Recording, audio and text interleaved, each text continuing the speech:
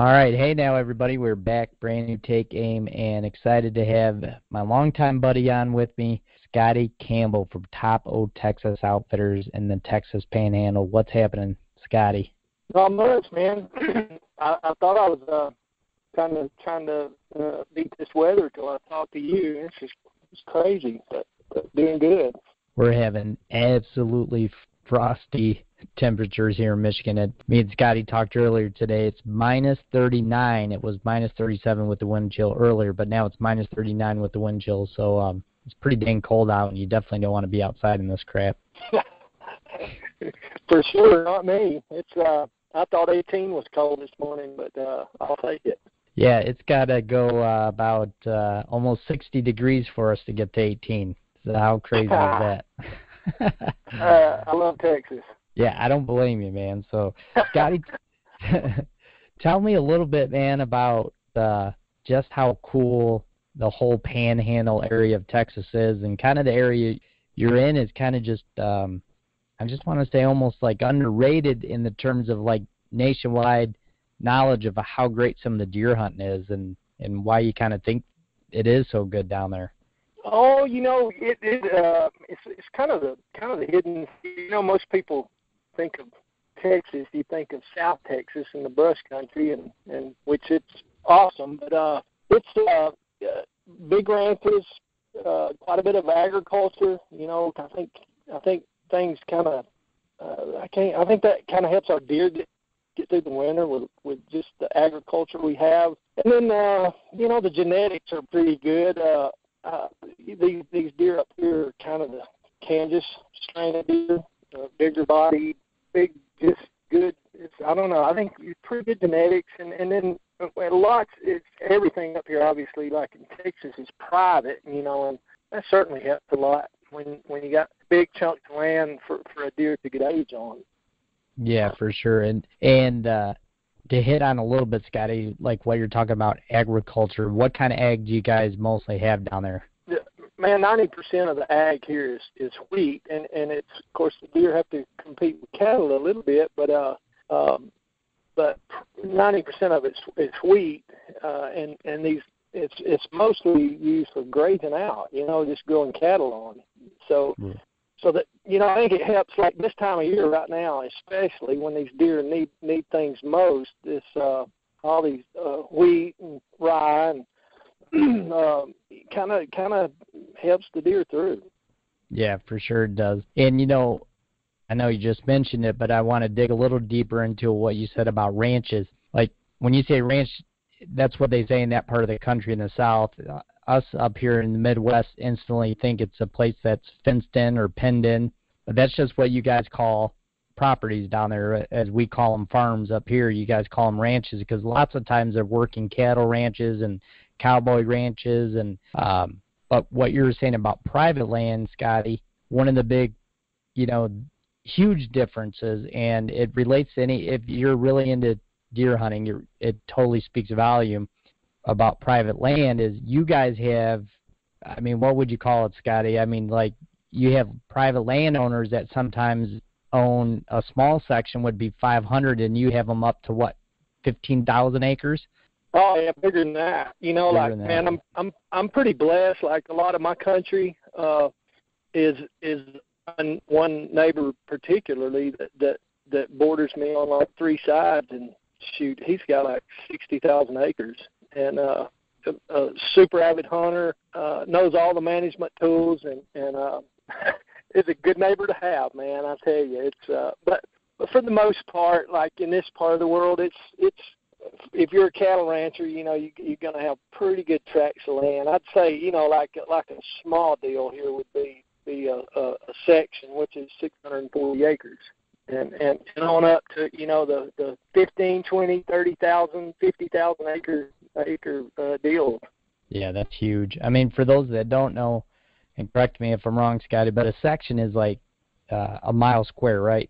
640? Correct. It's 640 acres. It's 1 square mile. So imagine that, guys, if you're lucky enough to hunt a piece like that, literally, a mile of ground to go mess around and play on is huge. And then you times that by what Scotty's saying, he has a neighbor that owns 60,000 acres. I mean, I can't imagine just miles and miles of endless ground. And, I mean, pretty simple, man. You can't kill all those deer. They get a lot of spots to hide, and they get some age on them, don't they, Scotty? I guarantee you. You know, I kid my neighbor's is a good friend of mine, and I kid with him a lot. Like, man, you got deer on here. They die of old age you've never even seen before. But it certainly lets these deer get the age structure. You know, and like on my deal, we try not to shoot anything under 5.5 years old, and anyway, these deer, they just get the opportunity to get the most out of them anyway. Yeah, for sure. Another neat thing is that, you know, Texas has, I would say in my opinion, and probably in yours too, Scotty, you guys kind of started the wave of like quality deer management. So would you say like your neighbors are kind of on board? Is everybody kind of educated about, you know, trying to get those deer to hit that 5.5-year-old range before you guys start taking some out? Yeah, for sure. Man, that's a big deal that we're not everybody does it, but man, I'm super blessed and where I live at and where I hunt at that my neighbors are like they've been doing it forever. You know, I guess I don't know. It's you know, out here to be a good cattle rancher, you're ultimately a grass farmer, really. So, you know, and everything that benefits from you being a good grass farmer, certainly, and it enhances everything. That, you know, to be a good cow guy, you're going to be a good deer guy. Right. Yeah, for sure. I noticed, you know, when I've been down with you a couple times, that every piece of ground, whether it's on top or in the bottom, if it's flat, you guys have some winter wheat on it. I mean, more or less. Correct. Man, I'll tell you this year, like a bunch of my country, which I lease a lot of it, but the guy leased from one particular place this year, we tried a whole new deal, and we, particularly for, like, he's a cattle rancher, so it was about his cattle, but man, I certainly I reaped the rewards as a deer hunter on it. Was we put probably 600-800 acres in turnip, radishes, and then with wheat, like a mixture, and man, it was phenomenal. That is phenomenal. I know, you know, we're going to get into some of your personal deer hunts here in a minute, but me and you have always talked over the years, and one thing that, you know, I've always stuck out in my mind, Scotty, when we talked, is you always talk about good years and bad years, and you relate that to moisture. We always talk about it as up here we're just afraid of EHD, where you don't get it down there really. But you are a big believer in those moisture years just relates to good antler growth. So in your opinion, Scotty, how was last year, and how do you feel like you're looking going into this year? You know, right now it's pretty good. We got a lot of ground moisture. We've had, I've probably had 10, 11 inches of snow throughout the year and some rain mixed in. So that's awesome to get us through the winter. And then hopefully get some spring rains early and get some of the, you know, get that antler growth started good. Our deer, like, we're not dropping antlers yet. It's primarily in like April, mid-March to April when we really drop antlers. And if we can get some rain with some ground going through the winter, man, it'll really help us out. And this too up here, I've seen, you know, over all the years, if we get just an okay year, it seems we have our best growth as far as, like, just enough rain to kind of drag us through. For whatever, I was talking to David Morris about it.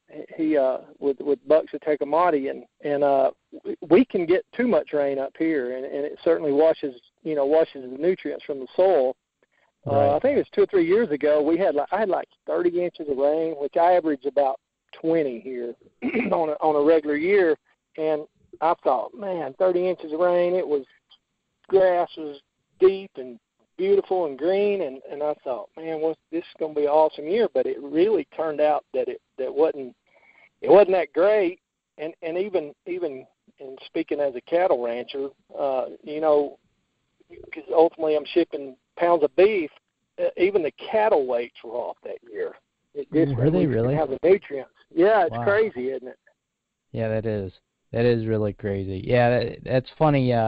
Which we've talked about too. Your guys' soil is pretty, pretty dang rich down there, so to speak, and a lot of deer benefit off the mineral content in that ground. And you've always told me that even you've noticed with your cattle, just the mineral is so important to your cattle, just from the soil. So it would make sense that it kind of washes it, or it probably takes it deeper in the soil, makes it harder to get to, obviously, when you get that kind of rain. 30 inches down there for you guys is pretty excessive, because it's mostly a dry habitat, and it soaks it up pretty good. For sure, it's definitely, it's pretty arid here, but like I think my house is 2,700 feet, so we're kind of up there for as Texas goes, and but yeah, we if we can do 18 inches a year, life will be good. Yeah, for sure. No, yeah, I mean, that's another cool thing that we haven't spoke about yet. But you think of Texas, you kind of think of exactly what you mentioned earlier about the elevation. You think of it a lot more flat. You're in an area that is really diverse with the terrain, which makes it beautiful. And I hunted a spot with you, a few years back, Scotty, that basically, remember I walked in off the road, and that winter wheat field was really a bottom, and I sat basically up on that cliff trying to bow hunt. Yeah. And man, I said, I don't want to fall off this thing. You'd be in really bad shape if you fell off one of these one of these cliffs here. I mean, they get deep and it's rocky, and you just don't think of Texas like that, so to speak. But man, it's beautiful, and the terrain is so diverse. I mean, some spots I've been with you, it's flat as a pancake, and you go over there and it's like rocky, jagged, and some of the most just beautiful ground you've ever seen. Yeah, it's pretty. It's. I'll tell you where it makes its transitions is between the rivers, like the breaks off the rivers, and like where I hunt is on the north breaks of would be the Salt Fork of the Red River, and wherever a mile and a half or so, 2 miles off of those rivers, man, it gets pretty rough. Kind of broke up country, canyons and cedars, and pretty neat stuff. I sure like it a lot. Yeah, it's beautiful. I mean, it's some of the prettiest ground I've ever seen, and obviously some of that rough terrain like that makes it really good for deer hunting. And what's cool about your area, Scotty, is so diverse, man. It's crazy. When I talk deer, it's mostly whitetail, but you guys got some of the best mule deer, I think, maybe in the state. And you've sent me pictures of elk, free-range elk, just walking by before. And one thing that's been on my lifelong bucket list to do is kill an aoudad, and you occasionally have aoudad.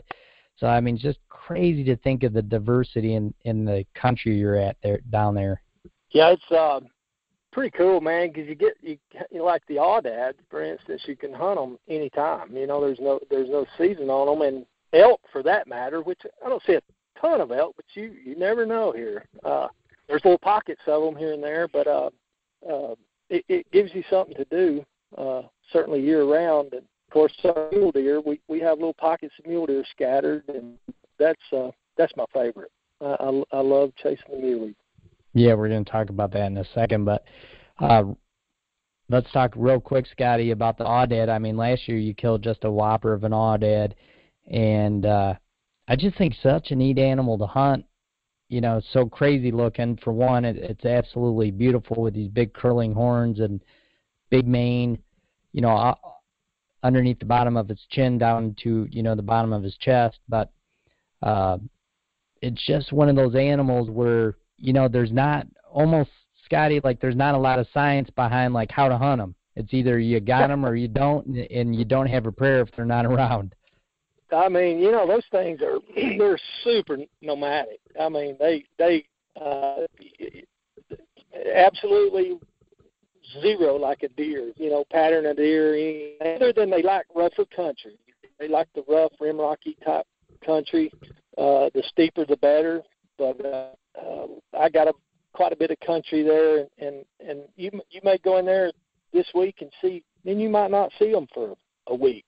They just wherever they land that day, they're happy with it. It's crazy. That is crazy, but I mean, you shot a tank of one. So what happened on that hunt, Scotty, when you ended up killing that big aoudad? Man, it was cool. It was fun. I had my bow. I was looking for muleys, and I thought, man, I'll throw my gun in because I've made several stalks on those audads. They're with my bow, and they usually run in pretty big groups, 15, 18, 20 of them, and boy, you got that many eyeballs on you, it is it can be tough, especially in like this rolling plains here. There is where my aoudad is no brush. It's just cliffs and super. It's rough country, but it's really open country. And anyway, I had the gun in me that day, and I eased up in this place. I always see muleys and look over and like, man, they are bedded. And I thought, no way possible to get any closer to them than I was. I think it was 150 yards. And, well, it's a pretty good ram. I'm gonna go ahead and get this over with, and then I can focus solely on mule deer. It's a good idea. So got him knocked over, and it was crazy, man. He was as big a bodied audads I'd ever seen. He was not the biggest horns, but certainly big bodied.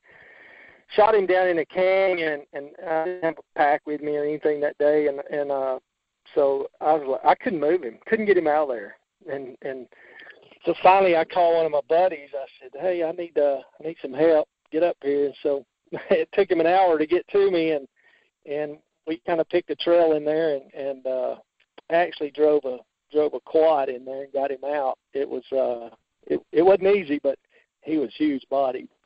Huge body. I don't. Do you have an idea what that thing weighs, Scotty? I mean, it's well over 250. It's got to be. I would say 250, 270, probably 275. That was a huge sheep. They're big. Just the bone in them is nice. They're like their leg bones is huge. Real massive. Yeah, big bone density. Yeah. Very, very.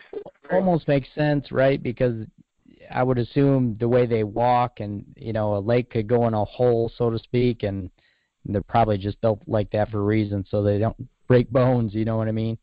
But they climb like nothing. Crazy. Yes, I was a couple of years ago. I was in the Palo Duro Canyon, which is south of Amarillo. It's I don't know if you know, but it's the second largest canyon in the United States, which is huge. And and it's like crazy rough. It's the Grand Canyon, but it's rough. And anyway, long story. I bed these sheep one night, and come back next morning. We find them, and I'm rifle hunting and kind of get them in this little boxed out canyon deal. And I bet it's 500-foot cliff behind them. And I thought, man, like they gotta either run over me or I'll get him, if I shoot. And it's kind of, they was figuring out that, something was up. So I couldn't get very much closer. Anyway, I missed the sheep. And I thought, well, shoot, I missed. They'll turn and run right at me. No, they went up this, I don't know how. They went up a cliff. It was like a rock climber would have had a hard time getting up. It was crazy. That is crazy. It's what they do, though, and how they live, and I think that's what makes it such a neat trophy, and like what you alluded to earlier, makes it almost so hard to kill one with a bow. They run in big groups, and like you said, so many eyes and ears, and just some of that steep country, you can't get that close to them. It seems hardly ever. You just very rarely hear about a bow hunter. Not that it can't be done, but you just don't hear very often a bow hunter getting it done with stick and string. That's right. And I guess I see where some people put feeders and things out maybe and get those sheep where they come to those and I guess get it done. But like I don't work all that country I have. I don't run any feeders or do any of that kind of thing. I the spot and stalk, and it's tough to mow. But man, it's certainly a great challenge and fun. Yeah, it is for sure.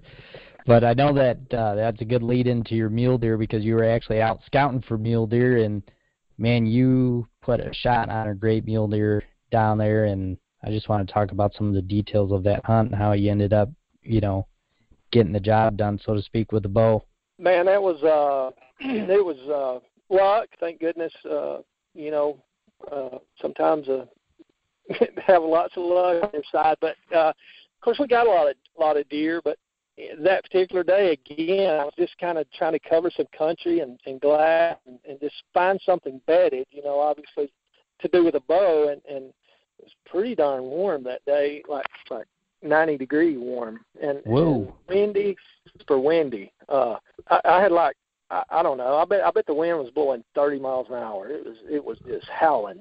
And anyway, kind of jumped in the south side to kind of move and just hit some high spots and set up in glass from. Anyway, my buddy John Gibb, John, he was with me, and of course my wife was with me, and we kind of headed up this little hill. Anyway, John's like, man, I just seen a set of forks go over the hill out there. And I guess this deer was on his feet. Well, anyway, we go over to the park and take off and sneak down looking over in these canyons where he bailed, and man, he just disappeared. And of course we were looking right under us, and my wife, she's like, I look back and she's up on the hill waving. She's like, across the canyon way, the deer made a mile across that canyon there. He was a little more spooked than what we thought, but anyway, it was pretty awesome. We had the wind, and he had done settled down and went to feeding, and John is a camera guy, so we had the camera, and we decided for him to set up with the camera on the side of the canyon we were on, and I said, man, I got to loop all the way around. It was about a mile around the head of that canyon to him, and I told John, like, you just keep your eye on him and see. Hopefully he stays there. And so anyway, I make my way around the canyon and then over him, and I kind of knew where he was, and eased up over the rim rock there, and man, he's standing on the bottom feeding, and ranged him and put it on him and made a good shot, luckily. So from the time you guys, let's back up a little bit, Scotty. Do you guys do a lot of your glassing or whatever from like the vehicle from the road? Or quite a bit. Yeah. Quite a bit. You're just trying to cover all the country you can, and like, as you know, you've been here, there's quite a bit of like roads on the ranches, just simply it's oil field traffic roads. Right. It's like the only two-track thing on there. Yeah, them, two tracks. Correct. And so yeah, I just try to cover as much country as you can, obviously trying to find a mature deer or the deer that you want, and just try to hit the high spots and set up glass and go you find something. So that deer went over that ridge, and you said he ended up creating what sounded like a gap of a mile. Did you guys move positions, or did you stay where you were and just made a plan from there to get on him? We set, of course, John set the camera up. We looked him over, and I was like, that's a deer I want to take. He's a nice deer, so that's what we decided. John stayed exactly where we were at once we relocated him, and he sat there with the camera, and then I had to go all the way around the head of the canyon, which was a mile or so, and to move in on him, obviously with a bow, to get within bow range, and man, it worked out. He was just under a bluff, and I guess it was because it was so windy that day. There was zero wind down in there where that deer was at. Everybody asked, like, how did you make that shot? Looking at the film, that grass is laying over, but once I kind of got off the edge down on that rim rock, on the ledge of that cliff, that deer below me, I was really out of the wind, and he certainly was. So anyway, he arranged him. I think it was 46 yards and made a good shot. We got it all on video. It was pretty awesome. Yeah, that's a heck of a shot. 46 yards isn't close by any means. And how far away was John from you as he was filming, Scotty? I'm going to say he was probably 500 yards. Oh, okay. So, yep, across the canyon on a rock. Yeah, so he kind of captured where the buck was laying, and you kind of doing the whole spot and stalk thing. Yeah, we didn't get the shot in one frame, but like he would pan from me to the deer, and it's funny. Like I hadn't done a lot of filming for myself or anything. Heck, I don't get to hunt a ton for myself, as you know. Right. But he you can see me easing along that ledge looking for him, and then you can dang sure tell when I see him. I'm like, whoa, there he is. So I kind of ducked down and dug my rangefinder out, and then kind of got a range on him there, and then I kind of like tried to pull back, leaned over where he couldn't see me, and stand up and look over the cliff at him. But was he facing away from you, Scotty? So it gave you opportunity. Man, he was quartered away from me super hard. Okay. And like and he was kind of feeding away, and I just like basically get it now. I felt confident in the shot, and so anyway, I kind of like dropped that old pin right behind that rib, to me, between the hind quarter and the rib, and well, I was super happy when I seen that knot go out of sight, and of course he kicked, and John had panned down to the deer from me, and got him, kicking in the air and taking off, and he probably run 50, 60 yards around through there, and boom, and he fell over, and when he in that 50 or 60 yards from where I was standing, it was I thought he went down, but I wasn't sure if it was a little hump that he went over or he went down, but I knew it hit him good. Anyway, so John texted, or I texted John, and I said, did I get him, or did you get that? And he said, yeah, I got it all. I got him falling over on the shot. And I said, well, heck yeah. So I wasn't sure, but anyway, it was That's fun. Cool. So that gave you some relief. At least you knew he was down. Yeah, he was down. So yeah, we pack up and come all the way around back around the head of the canyon there, and grab John and the camera, and we head to him. And I was pumped, man. It was a no super monster deer, but for a Texas deer, he was nice. Oh, that's super good mule deer, man. I'd be happy with that from Texas to Alberta. And and I know, Scotty, you got bigger ones than that, mule deer-wise, down there. There's some sleeper mule deer down in that area that are just giants. There are, man. I tell you, I know you've seen the pictures. My wife, she killed a stud this year for our part of the world. It was a great deer. Yeah, I'm sure Di was happy with that one, right? Yeah, she was pretty dang tickled. She's got the mule deer bug now. So I guess, I don't know, I told her, I was like, I guess start applying. Hunt them. It's, we have so many whitetails here, and it just is something, which something different. Always, it's different, and like I was telling you earlier, we don't got just tons. Those mule deer are kind of in pockets here, and we don't have just a ton of them, but the ones we do have, man, we nurture them. We let them grow, and like it made. That's the first mule deer I'd shot in, I don't know, probably 3 years, I guess. Yeah, 3 years. And so kind of, we try to watch them and let them grow, and hope they don't leave. I had a deer, man. It's a crazy story. Again, this is my neighbor I was talking about earlier that with the big, had all the 50,000 acres, 60,000 acres.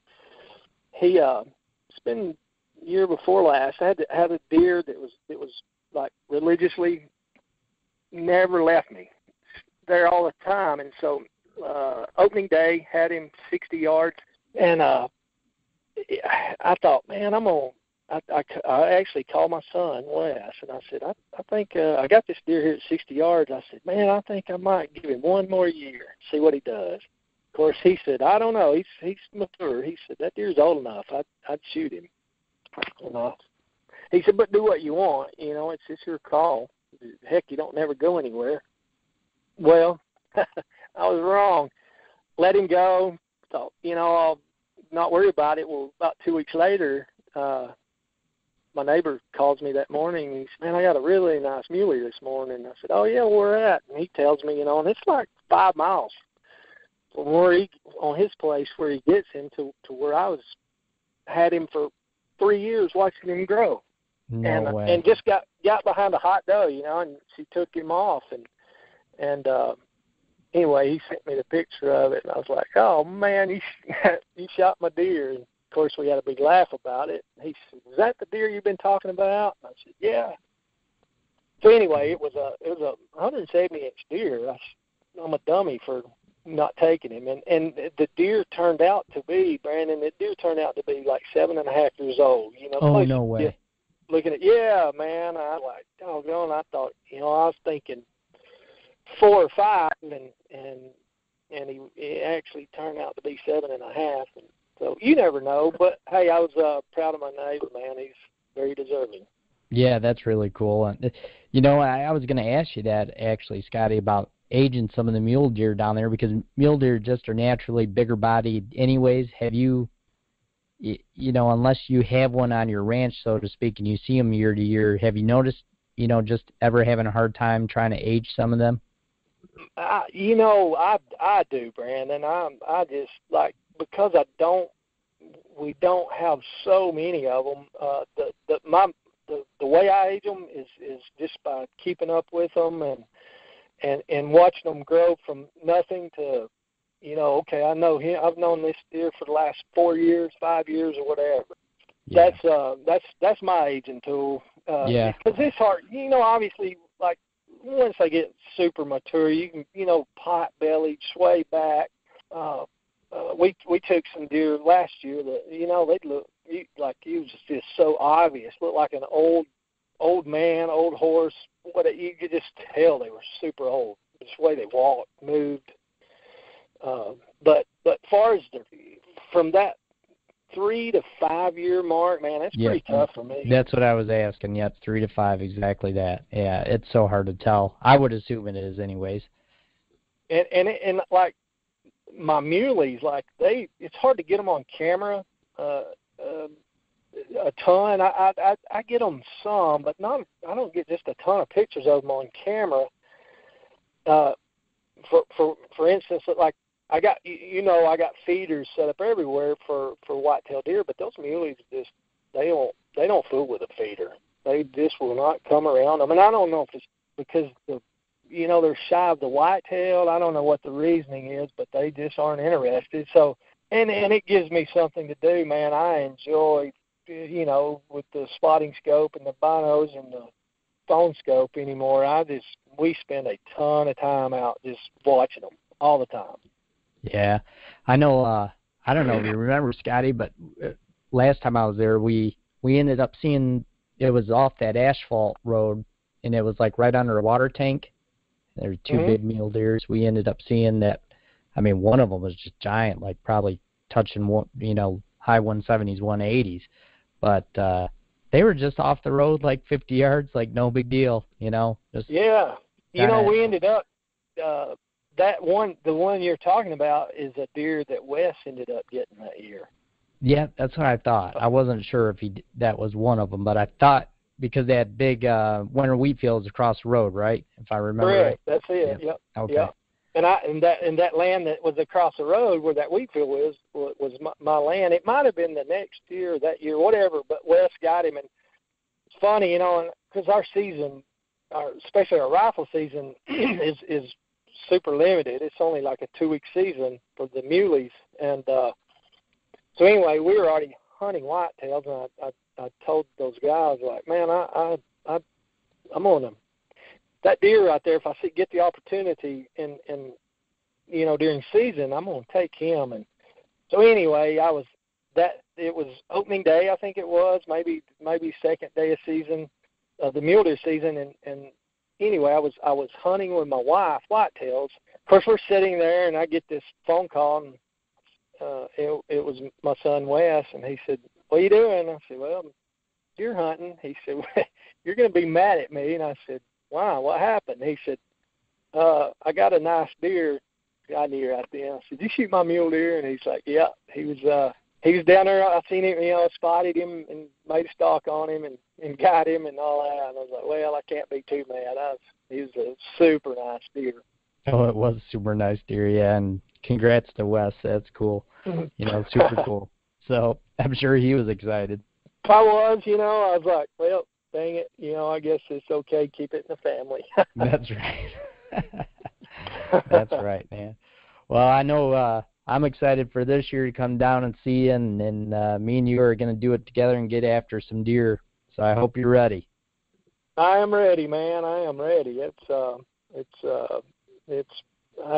enjoy hunting these muleys with my bow more than, I don't want to say more than elk, but I certainly like it. That's my favorite too. Yeah. I know that it adds a whole. I mean, you know me, Scotty, man. I love my whitetails, but that once you kind of get a taste, especially as a bow hunter, to spot and stalk something, it gets real addicting. And and I think that's all it is just being able to get out and spot and stalk them and move on them, and it's a whole new kind of adrenaline. And man, it gets addicting. It just is what it is. It's addicting. For sure. And my archery season for the mule deer is like a month long, so I get a lot of time. And the rifle season is so much shorter. And then I'm usually like super busy with clients, during our mule deer rifle season. So I don't get to spend a ton of time chasing those muleys, and I only do very, very limited amount of mule deer hunts as far as clients goes. Try to keep that, for us something to do, especially with the archery deal. But man, it's addicting. It and the sheep both. Oh yeah, that's super cool, man. But I'm super excited to have you on, man. And I'm super excited that you were kind of taking more time for yourself to hunt, and I just love talking to you, and we get to kind of share some of these stories, and just hear you so fired up about hunting again just makes me excited, and I'm happy for you that you're getting out and chasing more aside the business, that you're getting out and doing it for yourself. So I'm super happy for you. Well, I appreciate it. And I appreciate you having me on. I didn't tell you that, but it's I'm not getting any younger, Brandon. There's a lot of things I want to do yet. I hear that, man. It's going by too quick, and we live and die, so to speak, as hunters by dates and seasons, and man, they're going by so fast that me and you talked about it I think a week ago. Just we can't stop the clock. We just got to start grinding a little more and a little faster, and try to achieve some of these goals. Yeah, absolutely. That's one thing I made a commitment myself last year. Like, man, I'm going to cut back on the business, which I'm fortunate. It's been good, and I love the people, the atmosphere, and my job. It's a good job. I get to enjoy it. But since I'm 18 years old, I've been chasing these deer around for other people, and I'm like, I want to do some me hunting. So I've made a commitment to myself. I'm gonna do a whole bunch for me, and then like get to hunt, with my family. Got a grandson that kind of loves to go, and of course he's young yet, but loves to go and be a part of it. And then like our elk hunts, our mule deer hunts that I go out of state and do, I get to do with my son Wes, and man, that's that makes it all worthwhile. And of course some good friends. John, I was telling you about earlier, he's him, and there's another guy or two that it's just good company, good fun, kill something or not, just being out in the great outdoors, man, it's the best part, and doing it for yourself. Yeah, there's nothing better, man, for sure. It's nice to have camp with good guys and people you enjoy being around, and it kind of goes hand in hand with the actual act of the hunting is spending that time with guys that like to do it as much as you do, and that's, I don't know, that's just part of, I guess, why we love it so much. You know, it just is good memories and good times.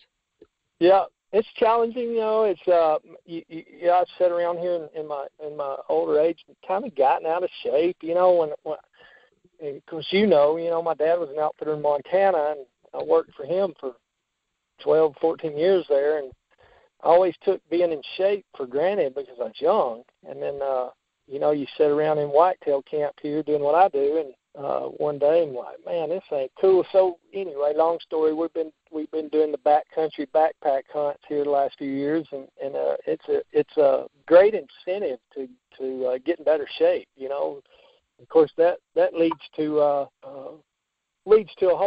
whole lot of doors opening for us personal, you know, just personally being in better shape and health. No, for sure, man. And I applaud you for doing that. And I know when you sent me pictures this year, I couldn't believe the transformation in you. You know, I noticed right away, and I was like, holy cow, I got to talk to Scotti about the regimen he's been doing because, man, it's really worked. But there isn't a better motivator in my mind if you like to hunt, you know, is use that, you know, as your will and your kind of your drive to, you know, want to get in shape and, you know, just, you know, Scotti, as well as I do, man, it pays off dividends just with even just a 10-pound backpack. It pays off dividends, just how you feel, and it's everything. It is, man. It's super cool. You know, I kid everybody, like, you know, my hunting partner's like Wes, he's 28 years old. I think John's 30. Man, I'm 52 and running around with all these kids. If I'm gonna keep up with them in the Oak Mountains, and I got to do something. So you know, no secret plan or anything, man. I just try to load my pack up and do something every day, and of course I have to certainly watch my diet, and just feel better. I just feel a lot better, man. I'm 52, you know, and I played all sports when I was young, done everything, and but I don't have any knee issues. I don't have any pains or anything like that. Like you hear of, you know, guys my age having. Yeah, that's good. But yeah, part of that is just the doing it and sticking to it, you know. And I know so many guys that, you know, between my age and your age, and gosh, you would think they're through the ringer, it seems, and some of that I just want to tell them, man, you just gotta exercise, lose some weight, and all that joint pain, back pain, and I mean that's a whole nother podcast, I guess, but there's a lot of truth to that for sure. But you know, before we go though, Scotti, I want you to kind of let everybody know where they can find you, social media, your Instagram and Facebook, and how to reach out to you if they got questions about coming down and doing some whitetail hunting with you. You bet, man. It's the Instagram is top _O_ Texas Outfitters, and then Facebook page is Top of Texas Outfitters. I don't do, as you know, I don't do a ton of average. I don't have a website and all that. We've been just blessed for all these years of being born into this business, and this word of mouth. You know, repeat. 95% of my deals repeat, so we're pretty blessed. So I don't do a ton of advertising or anything like that, but look us up on the social media. We have a Facebook page, and then the Instagram deal, and anybody looking for a super quality hunt, we'd be glad to accommodate you. Yeah, for sure. And as well as if you got questions, you can get with me and I'll get you in touch with Scotti. But nowadays, Scotti, with your Instagram and as many great pictures as you got up, you don't really need a website, so you're on the right track anyway. So and having those repeat customers is the way to go. That means you're doing something right. So if it's hard to get into a place, you know you're hunting with a good outfitter. Well, we try hard, you know. We hunt hard. That's the only thing we can guarantee, or that's the only thing we have to offer. You know, is just working hard for you. So and it's fun, man. You know, like I say, I don't have to wake up and hate going to my job every day. No, you certainly don't, which is a great thing. And I know I get down there this fall, Scotty, I'll bring the equipment. We're gonna do some podcasts from camp, and hopefully talk about some back straps on the grill. Heck yeah, that's sounds like a great plan, Brandon. All right, man. Well, thanks for being with me today. And as everybody knows, you can find us every week on iTunes, Pod Bros, and the Unfiltered Outdoor app. And make sure to check out Top of Texas Facebook, Top of Texas Outfitters Instagram. And Scotty, we'll chat again soon. Thanks for having me, Brandon. Appreciate it, buddy. Absolutely. Pleasure, man. Thanks. You bet.